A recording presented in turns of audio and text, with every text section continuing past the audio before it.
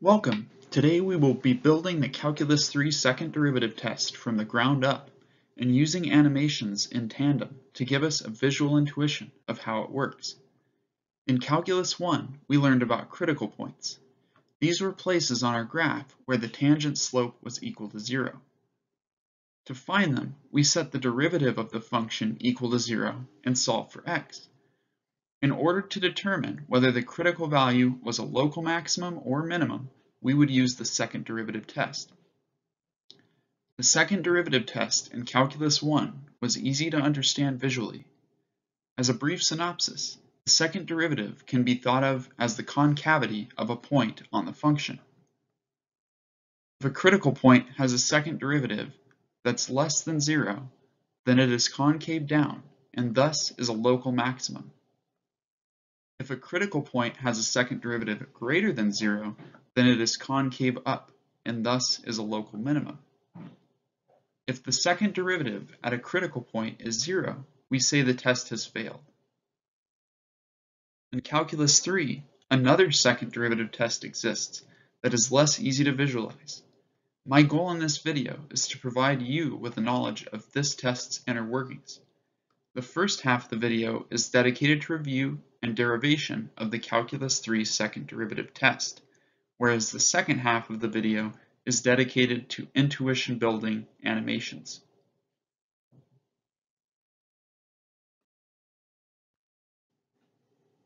Before we start exploring the second derivative test, we should first discuss a few key building blocks, one of which being the directional derivative. The directional derivative of a function f in the direction of the vector u at some point xyz is defined as the gradient of f evaluated at the point, then dotted with the unit vector u. The gradient of f can be written as the vector containing the following entries: the partial derivative of f with respect to x and the partial derivative of f with respect to y. I will be using the subscript notation for partial derivatives for simplicity's sake. Next, let us define the x and y components of the unit vector u as a and b. By definition, unit vectors have magnitude 1, so a squared plus b squared must equal 1. After following this process, we find the formula for the directional derivative is the partial derivative of f with respect to x times a plus the partial derivative of f with respect to y times b. So, the directional derivative is aptly named, as it represents the slope at some point in the direction of u. In the plot to the right, the black arrow represents the unit vector u. Notice that following the arrow's direction on the surface f creates a two-dimensional curve, shown in red. We learned how to deal with such curves in Calculus 1. For the given example, we see the slope in the given direction is negative, and the directional derivative confirms our visual suspicion. For the second example, the directional derivative is positive, as the function f is increasing in the given direction. What happens if we apply the directional derivative twice in the direction of u? Well, we end up with an expression as follows: the second partial derivative of f with respect to x times a squared plus 2 times the mixed second partial derivative of f times a and b plus the second partial derivative of f with respect to y times b squared. This expression will be the central emphasis of this video. But what does the second directional derivative represent geometrically? As it turns out, there is a nice extrapolation from the second derivative we learned about in Calculus 1. The second directional derivative, applied in the same direction u both times, represents the concavity at point xyz in the direction of u. In the plot to the right, we see the second directional derivative is positive, as the red curve, defined by the function f and unit vector u, is concave up. I left the steps to get to the second directional derivative expression as a problem to be worked through. If you work through the steps, recall that the mixed partial derivatives f sub xy and f sub yx are equal if the function f is twice continuously differentiable. This finding is often referred to as Clairaut's theorem. Critical points in multivariable calculus follow nicely from critical points in single variable calculus. If a point on the function f is a critical point, its partial derivatives with respect to x and y must be equal to 0. Notice that in the example to the right, the slope in the x direction is 0, as is the slope in the y direction. So the point in the plot is a critical point. Notice that if f sub x and f sub y are 0, then the directional derivative is 0 in all directions. This means that the point is, in a sense, on flat ground. When standing on flat ground, it is possible to be on a perfectly flat plane. It is also possible to be at a relative minimum or maximum value. However, another possibility exists, called a saddle point, an example of which is in the plot to the right. The second derivative test, of which this video is about, can categorize most critical points as either relative minimum, relative maximum, or saddle points. If a critical point of a function f is found at point xyz, then the second derivative test to categorize the critical point is as follows. First, define d to be equal to f sub xx times f sub yy minus f sub xy squared, all of these being evaluated at the critical point. If d is greater than 0 and f sub xx is greater than 0, then the critical point is a relative minimum. If d is greater than 0 and f sub xx is less than 0, the critical point is a relative maximum. If d is less than 0, the critical point is a saddle point. Finally, if d equals 0, then the second derivative test is inconclusive. So the critical point being tested could be a relative minimum, maximum, or saddle point. But why? This test is often taught without any explanation as to where these expressions come from, nor what they mean intuitively. My goal in this video is to share how this test can be built from straightforward principles. Before we begin deriving the second derivative test, let us first look at what doesn't work. When I was in Calculus 3, it seemed intuitive that the following tests should work to categorize a critical point.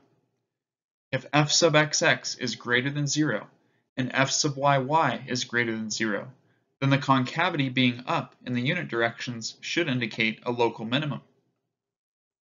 If f sub xx and f sub yy are less than 0, then the concavity being down in the unit directions should indicate a local maximum. Lastly, if f sub xx and f sub yy are of different signs, then we have found a saddle point. However, it only requires one counterexample to prove that this test doesn't always work. Notice in the plot to the right that f sub xx is positive and f sub yy is positive. Yet, the point is clearly a saddle. So this test is incomplete and doesn't always produce correct results. Now, we are finally ready to derive the second derivative test. We start with the second directional derivative expression from earlier. Recall that this expression represents the concavity in the direction of u.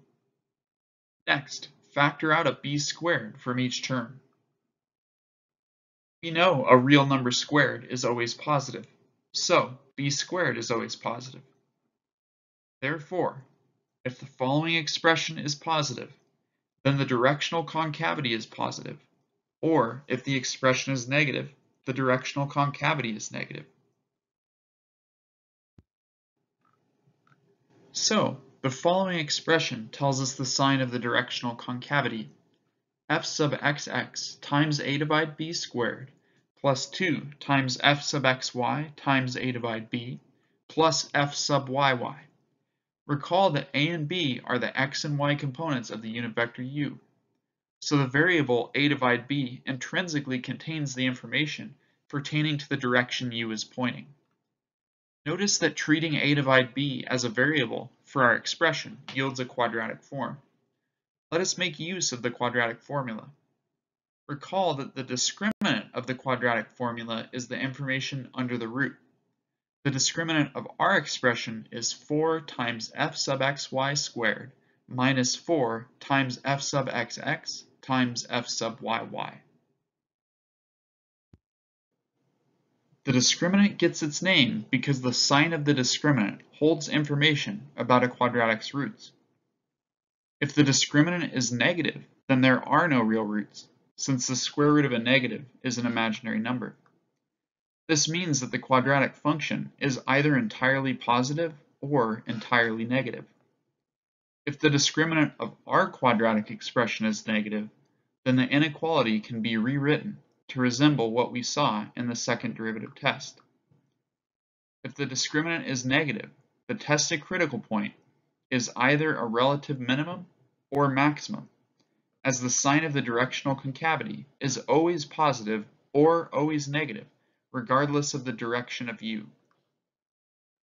Now all we need to do to delineate between the two possibilities is sample a point on our quadratic.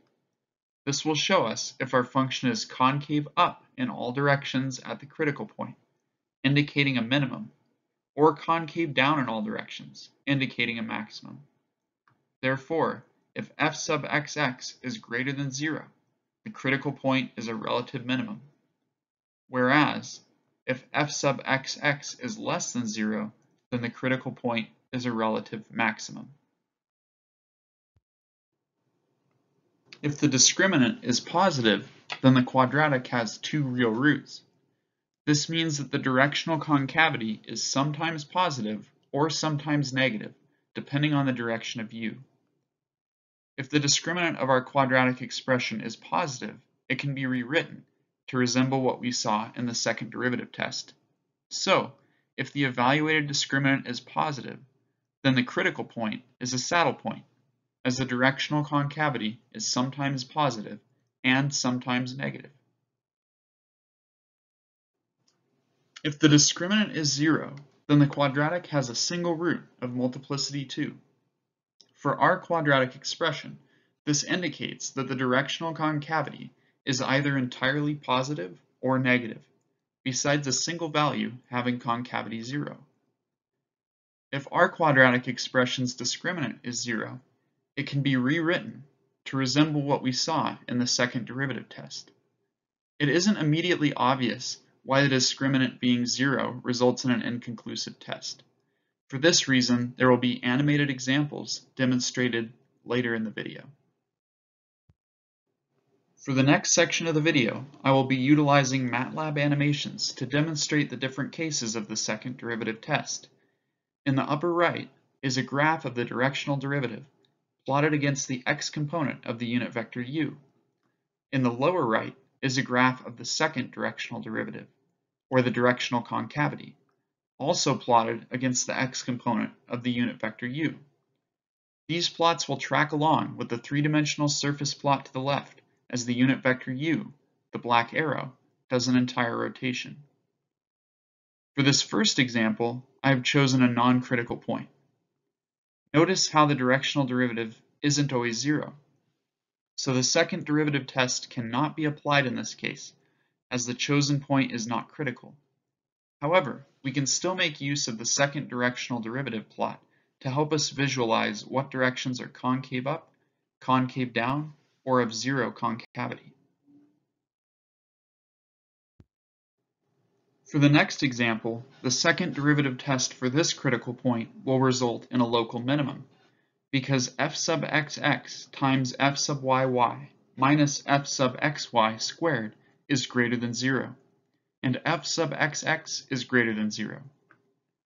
Notice that the directional derivative plot in blue is always 0, indicating a critical point. Also notice that the second directional derivative, or the directional concavity, is always positive, so this critical point is a local minimum. Recall that the directional concavity, plotted in red in the lower right, never crosses the x-axis because the discriminant is negative, and thus no real roots exist. For this critical point example, the second derivative test will result in a local maximum, because f sub xx times f sub yy minus f sub xy squared is greater than 0, and f sub xx is less than 0. The directional derivative is 0 in every possible direction, indicating we're at a critical point. Notice that the directional concavity plot is always negative, so this critical point is a maximum. Once again, the directional concavity never crosses the x-axis because the discriminant is negative. Thus, no real roots exist.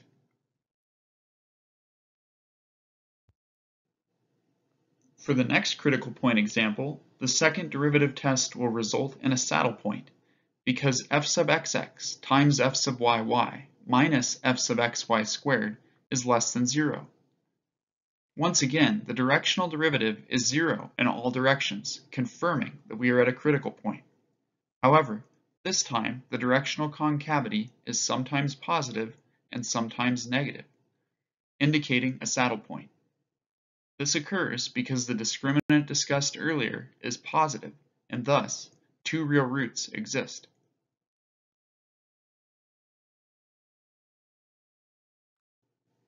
Now we will explore a few examples of inconclusive second derivative tests, the first of which is a saddle point. Notice that the test is inconclusive because f sub xx times f sub yy minus f sub xy squared is equal to 0. Once again, the directional derivative is 0 in all directions, indicating a critical point. However, this time the directional concavity is nearly always negative and has a concavity of 0 at one value only. This is because the discriminant discussed earlier is 0, and thus our quadratic expression only has a single root.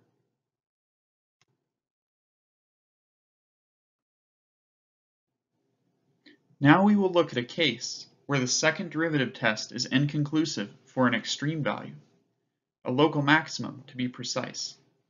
The test is inconclusive for the same reasons discussed in the last example.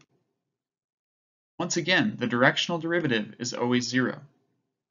In this case, the concavity is, like in the last example, nearly always negative, except at a single value the concavity is 0. These last two examples have shown that very similar looking directional curvature graphs can indicate vastly different surfaces when the discriminant discussed prior is equal to 0. Thank you for joining me in this deep dive into the second derivative test. I hope you found as much joy in the usage of the quadratic formula as I did the first time I learned this derivation. I would like to thank two channels for inspiring me to create this video. First, a thank you to Chau Tu for his video working through the derivation. Secondly, I want to thank Dr. Trefor Bazett for his beautifully intuitive take on the second derivative test. You can find both these videos linked in the description. If you enjoyed this video, please subscribe and leave a like.